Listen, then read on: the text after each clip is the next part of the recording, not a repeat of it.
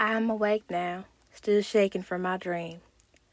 I was coming home through a howling dust storm. My lower face was scrubbed raw by dirt and wind. Dust scratched my eyes. It crunched between my teeth. Sand chafed inside my clothes, against my skin. Dust crept inside my ears, up my nose, down my throat. I shuddered, nasty with dust. In the house, just blew through the cracks in the walls. It covered the floorboards and heaped against the doors. It floated in the air, everywhere. I didn't care about anyone, anything, only the piano. I searched for it. I found it under a mound of dust. I was angry at Ma for letting in the dust. I cleaned off the keys, but when I played, a tortured sound came from the piano.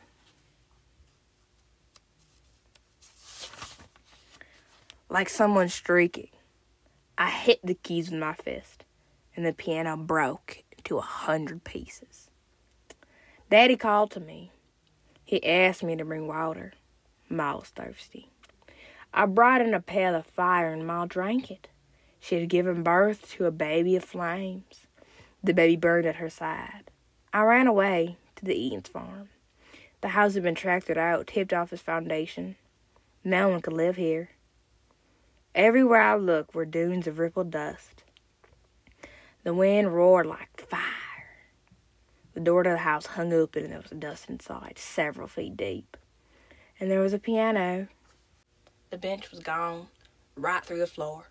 The piano leaned toward me. I stood and played. The relief to hear the sound of music after the sound of the piano at home. I dragged the Eaton's piano through the dust to our house.